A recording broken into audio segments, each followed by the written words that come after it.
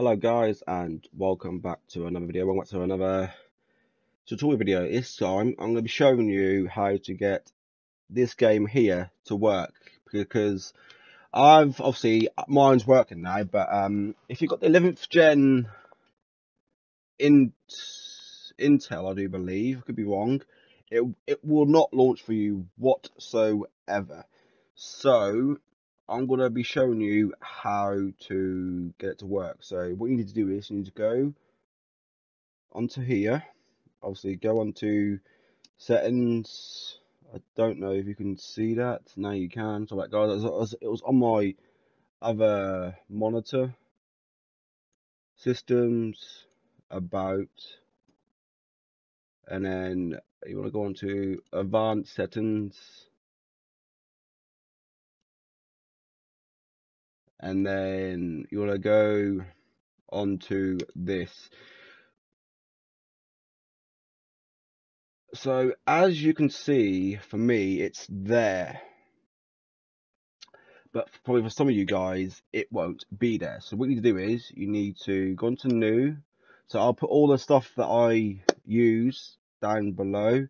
So what you need to use is this thing here. So if I get up on the screen, well, there it is. So you need to use these. So I'll put these down in a comment, down in the description.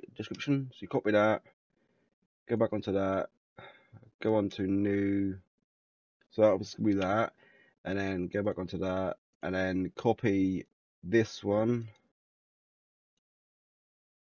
into there. Well, do so, and also you hit OK. Once you've hit OK, so obviously I'm gonna press cancel because I've already done that. So you obviously hit OK on all of them, and get rid of that. We'll cancel for a minute. So then we go into Steam, go into that, launch.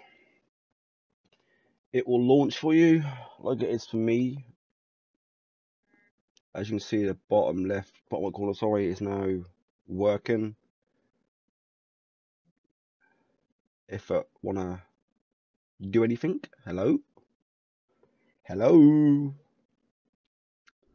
Well, there we go. So there you go, guys. You can see it's now working.